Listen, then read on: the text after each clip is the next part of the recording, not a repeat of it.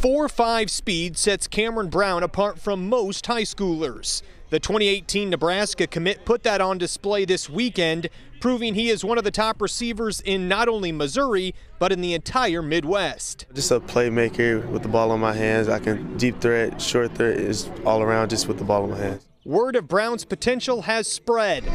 Less than 24 hours after committing to Mike Riley, the three-star receiver heard from Alabama.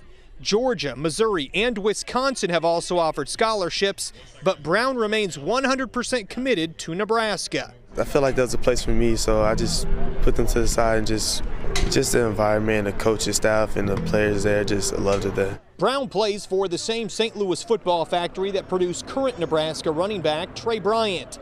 Last fall, Brown topped the 1,000-yard mark and scored 11 touchdowns.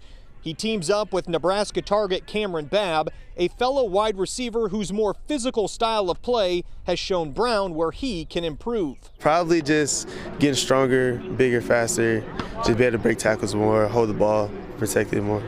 On the field, Cameron Brown tries to emulate the likes of Odell Beckham Jr. and Antonio Brown. But in terms of recruiting, he's taken a page out of the playbook of Keyshawn Johnson Jr. If you remember, Keyshawn helped kickstart that Calabrasca movement. Well, with the amount of talent in the state of Missouri this year, Brown is actively talking Nebraska to his fellow Missourians. Reporting from O'Fallon, Illinois, I'm Matt Lothrop, KETV Newswatch 7 Sports.